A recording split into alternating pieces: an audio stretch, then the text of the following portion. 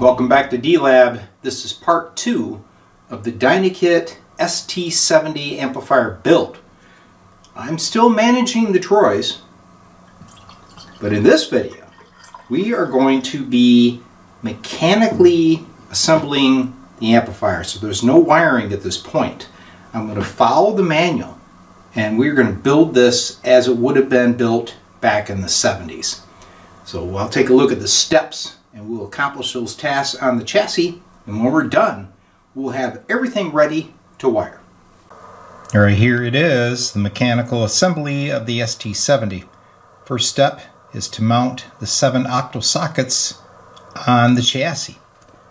You refer to this pictorial diagram to get the keyways in the right position on the sockets. We'll also follow this for all the other hardware, which is mounted as we accomplish each step. Alright, I have 4 of the sockets in place. One thing to note, the pictorial is from the bottom view. So this is the front panel as it would be folded up looking at you. And you can see your keyways. And then of course we have V3 and V6, which I've installed. One thing I wanted to point out, these are the old cinch bottom mount tube sockets. Super nice. Alright, I have these 7 octal sockets installed. Next step, we're going to be installing the RCA input jacks and the stereo monaural slide switch, and that will wrap up the front panel. Alright, front panel is complete. Next I'm going to mount the 2 10K bias adjustment pots and the 4 position speaker terminals on the back of the amplifier. Well, there's our speaker jacks installed. I also mounted up the 10K pots. I added some fine washers underneath so that when the nut spins it does not scrape the chassis. The next step, they want me to put in a long screw here to mount the selenium rectifier. I'm not going to be using this. We're going to install a 1N4007 diode instead.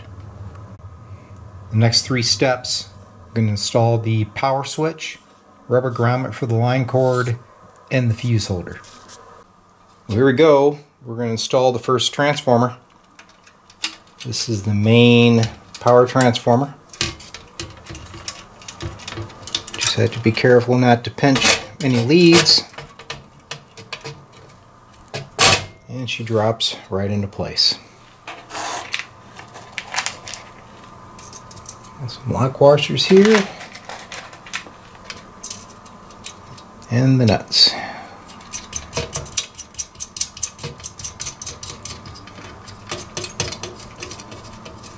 It's starting to look like an amp. So if you haven't purchased a nut driver set, I would highly recommend that you do, especially when you're trying to get to hardware that is in these little tight areas. So this set is made by X-Lite. I've had it for at least 30 years. Has replaceable blades. Back when I bought the kit, it was about $50. I'd hate to see what they are now. Alright, now I'm going to mount the choke and the 7-position terminal strip. Well, I was getting ready to mount this terminal strip and I noticed that this hole was way too large for a 440 screw. So that one accidentally got drilled out too large. So I'm going to replace both of these with number 6 screws and a lock nut. So next we're going to mount the Dynaco output transformers. So you can see the hardware here for the terminal strip and the hardware here for the choke, which is underneath of the transformer.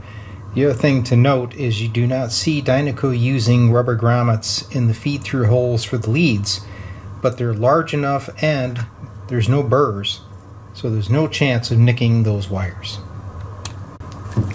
Another thing to point out, these transformers can only mount in one direction. These are your speaker leads, and you can see they're nice and short, and it goes to the terminals. And then this is the primary side. I've made a little observation about the transformer wiring I wanted to point out. Normally when I work on these ST-70s, it's that old cloth wire coming out of these transformers. It's usually pretty stiff from age. You can see that this is the modern style wire that you'd see on transformers today. So this is definitely a mid-70s amplifier. Okay, the last step is to mount the 4-section filter capacitor. As I said, we're not going to use the old original because of its age. We're going to install this nice new authentic cap. But I'm going to do something a little bit different on this installation. Dynaco says to simply put the cap in, twist the leads, and then they mount and lug for the ground connection. I am going to solder my cap direct to the chassis because I've got a special tool for that. To prepare the chassis for soldering, you have to remove some of this chrome plating.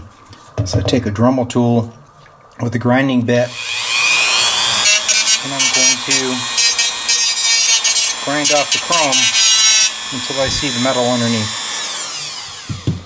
And what is that special tool? You guessed it, Snozeramus! Sit back, relax. So soldering these filter caps in place is not only good for a better bond to the chassis, but it also eliminates wobble of the filter cap and possibly causing vibration when you're playing your big classic stereo system.